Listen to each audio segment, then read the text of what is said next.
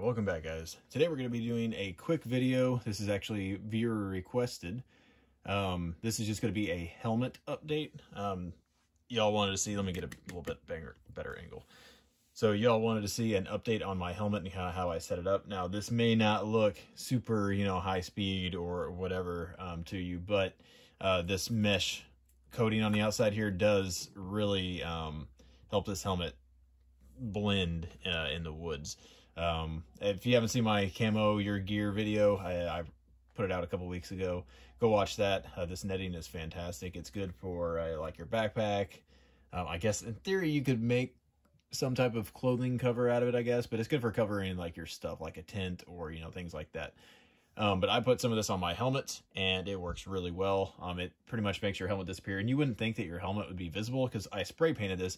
I don't know if you can see under there, but there is like a camo pattern. Well, assuming this will actually stay. So there is like a camo pattern underneath here. All right, and I went ahead and cut off the mesh here just so you can see what it looks like, because I know most of you are not going to care about the mesh, but you want to see what the helmet itself looks like. And this is what the helmet itself looks like. So as you can see, it's been spray painted, different camo pattern. And also this will show you kind of the different things that I have on here. And the different adjustments, I've made to it. So let me move this out of the way. So as you can see on here, there's my camo pattern that I spray painted on here. But again, if you look at this, just how smooth it is and how much everything sticks out, like it's kind of going to stand out in the woods. Now, if you're in an urban environment, that wouldn't really matter as much. But let me kind of show you all the stuff that's on here that you may not have been able to see underneath the net. I don't know where I'll put this in the video, but it'll be somewhere in here. But anyway, so you can see under here, this is just a piece of Velcro that I stole off of actually like a radio pouch, I think. I just cut it off and then repurposed it. But it just Velcros on here. Now that's not gonna, save the night vision if someone's like trying to yank it off your head, but it'll let you know it's trying to disappear. So that's what it's on there for, because again, these J-arms are very easy to knock off if you hit this little lever. So highly suggest using some sort of cord. And this is bungee cord. One thing this also helps do is stabilize the mount so it doesn't shake or wobble as much because it has tension here. Kind of similar to what these little bungees here do. So you can see that on there. There is the Nitecore IR little strobe. And again, this is mostly for just identification. So, people who I'm running around with can see me if I want them to. Also, it's a really good just safety feature for on the range if you go to like a night vision class or, low light class or something like that where you're outside. You want something to let people know where you're at so you don't accidentally get shot. And on the other side, this is something I haven't decided if I like yet or not completely. At some point, I might change it up. But as you can see, I have the Inforce light on here, but I haven't mounted. And I'll just go ahead and show you kind of what this is. So one, I have it tethered to this over here. No, it's not going to stay put, but it's going to make it to where if it falls off, I'll know because it'll start dangling and making noise. So on here, you can see it just mounts the pick rail. So that's what would happen if it fell off. So here is just a section of Molle, or not Molle. Well, it's a Molle attachable Picatinny rail, if that makes sense. I found this on Amazon, and I couldn't figure out how to attach this to my helmet cheaply. I know they make a mount that attaches to these arc rail adapters, and it like makes it stick out, but then it's at like a 45-degree angle over here, and I didn't like that because it stuck out really, really far, especially for a light this big. So, and because I'm not buying a new light, I just want to see what I can make work. So what I did is I attached Velcro and just kind of made my own Velcro, and I used the hook side and just kind of looped it through and stuck it to itself. Then I just kind of stuck it down as best I could. There's also the hook Velcro on the back side of this to where it's actually, kind of sticking on there as well. So there's enough Velcro on there where I don't think it's really going to go anywhere. Now, I would prefer it obviously to be a little bit more secure than that. But again, if I lose this light, I don't really care. It's not that fantastic of a light anyways. And if it disappears, whatever, I'll get another one. But that's kind of how I had that set up. Again, feel free to test around your stuff, or test around, that doesn't make sense. Feel free to MacGyver your equipment, because you'll figure out what works best for you.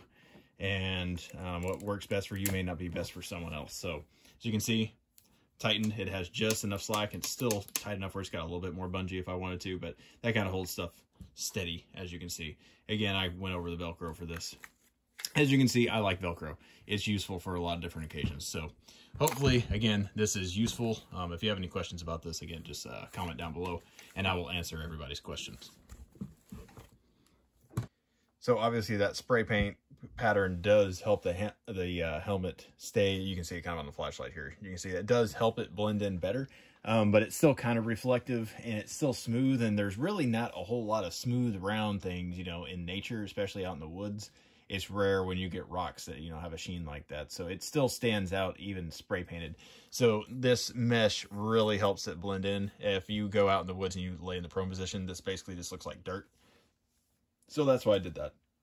The ear pro I have on here, for those who wonder, I'll hold it up close. So these are the Peltor range guards. I didn't bother spray painting these. This gray pretty much blends in with most stuff. Gray is a pretty good neutral color that kind of blends in everywhere. So I left that on there. These are the Peltor, the 3M Peltor arc rail adapters. Don't buy the cheap ones off Amazon. They don't work as well. They don't click as positively in place. These, as you can tell, are very, very solid whenever you click them in. And also they have this nice little cut right here and right here. So whenever your stock is less in the way, or your ear pro is less in the way of your stock whenever you shoulder it, and this allows it to kind of go up underneath the helmet and not bump, so it actually gets closer to your ear. And side benefit, these, if you use these as part of your comms, if you plug it in, because they have a plug-in on the other side that you can plug in like a microphone, or, you know, audio, whatever you want for like a radio. These are actually, I don't know if they're technically shielded, but they function very well when it comes to using like high-powered radios. Normally you get interference with cheaper headgear that's not shielded from that stuff. These, however they're built, it blocks out the majority of it, so you really don't hear anything. So I would assume they're shielded, but don't quote me on that, but they do work very well. If you've ever used higher power radios with ear pro, you know what I'm talking about. You get that squeal whenever you try to transmit. So with these, you don't get that squeal. So that's why I put these on here. The hearing safety rating is not as good, but that's neither here nor there. I don't really care. I'm going to wear plugs underneath them. And really, I'm not as worried about my hearing, you know, if I actually have to use this helmet. So there's that. I have the Inforce light on here. As you can tell, this is the Inforce weapon mounted light. I forgot what it's called, but it has white light and IR, and you can tell the switch for it is under here. So you flip that switch, pull this out. Now it's in white light. Turn it on, flip it the other direction. It has this little safety here too if you want to use that to keep yourself from accidentally hitting it. And now it's in IR mode. With Gen 3 night vision, you really don't need this unless you're indoors, but this makes for a good white light, you know, kind of helmet mounted light for looking around inside structures. And the IR is pretty good, so if you're in complete darkness, it lights up fairly well. And as you know, Gen 3 still requires light in order to work. So if you're in a completely dark environment, you're going to need that illumination. And the illumination on PVS14 is more or less for up close stuff like reading maps. It's not for you know, room clearing or anything like that. So you're going to want something on your helmet, or I guess on your gun if you wanted to, and just kind of use the spill from that. But that's what I have on this side. On top, I have, this is a Nitecore IR and visible strobe. So it has multiple modes. It has constant on of IR and green light, and then it has blinking or strobing of IR and green light. So that's on top for identification. That's all I have on this side. Again, same thing over here. Here's that plug for your comms if you decide to use that. Next, let's go to the back end. The inside is still the same. It's a long fry ballistic helmet. I did modify, as you can see around here, there's a rubber band. I just kind of wrapped around this to make it where it's actually tighter now, so it actually holds. It's not loose like it was initially. On the back, see if I can mount this up here. Then I'll go over the night vision. So on the back, as you can see, this is just a knockoff of, I want to say OpsCore makes with this. I don't remember, but this one is actually just some Chinese knockoff.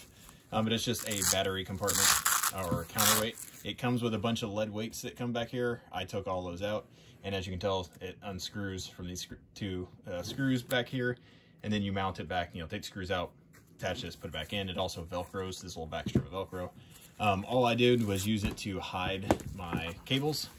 Hold on. So all I did was use it to hide my cables. There we go.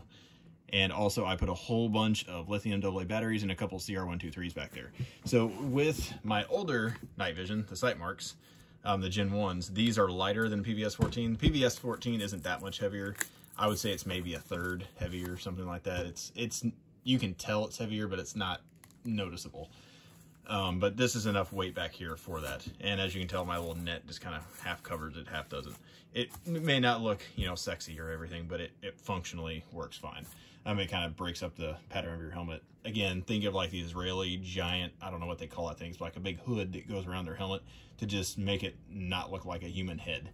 And part of camouflage is to make you not recognize what you're looking at, not necessarily to blend in. All right, and again, if you're looking for a good deal for a PVS14, or really any night vision in general, go ahead and check out Night Vision, guys. I would highly suggest their website. Out of all the websites I search for, and I looked for some night vision for a good 6 months that I was actively looking for good deals, kind of get prices, estimations, and then for about 2 months, I was looking to actually buy, and they by far had the cheapest prices I could come across, and especially for the specs. Now you can find, you know, cheaper night vision out here, but I'll leave a link to these to where I got them and the specific set that I got. But the specs on these for the price are fantastic. I think it's like 3,000, 3,100, something like that for the spec tubes. Whereas everyone else that I could find them for, they were around $4,000. So again, for the price, I highly suggest Night Vision, guys. And this is where I purchased those. So shout out to them. Now on here is a Norotos 2 Rhino mount. There's just a surplus one that I spray painted. I think it has somewhere on here, there's like all the original writing. I didn't bother with that. One of the reasons why you also, in case you're wondering, want to tether this is whenever you're using the Rhino mount and making it go up and down, it's really easy to accidentally grab this. I just did it off camera here a second ago and my night vision tumbled to the ground. So having them on a tether is important. So the Norotos mount, for me, has just the right amount of movement and adjustment. I didn't need to adjust it any further. I didn't need to buy anything special or fancy. On the PVS14, I would suggest you leave on the little rubber eye cup that comes with it, if you can. So when we were out shooting, it was around, it was in the 40s, high 40s maybe. So it was cold, but not freezing. But it was a cold enough or a large enough temperature change between my face and outside to where the cup and this lens on the inside would just keep fogging up, and there wasn't, you know, enough airflow for it to unfog itself. The front lens never fogged up, but the back one did because of that eye cup. So I had to take it off. So in winter, pro tip, take off the eye cup. Now that's going to make your eye glow because again, there's light coming through here that's going to reflect off your face. So you're not going to be as stealthy. If someone else has NVGs, they're probably going to see that glow if they're close enough to you. But it's either that or don't see out of them. I mean, you might be able to put like an anti-fog, you know, coating on there. I don't know. I'm not going to mess with them because it's not that big of a deal to me. Now, one of the other things I did is on here, you'll notice on the front, see if I can get this where you can see it better. So on the front, there's this little cap.